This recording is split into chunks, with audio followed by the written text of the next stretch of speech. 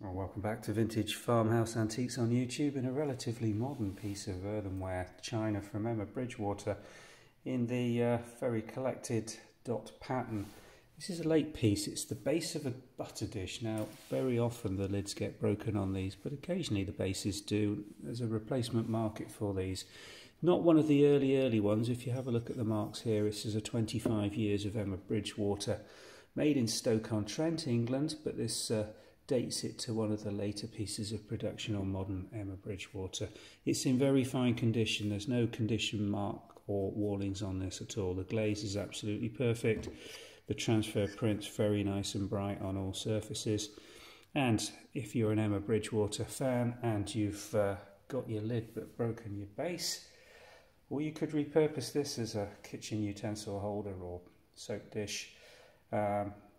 Variety of uses for this if it doesn't have to be used as a butter dish base, but that's what it was intended for and originally sold as. It's available for sale from the Vintage and Antiques website. We'll pop a link in the description below which will take you directly through to the website for more details, and all the measurements and sizes are on the website. Thanks for watching.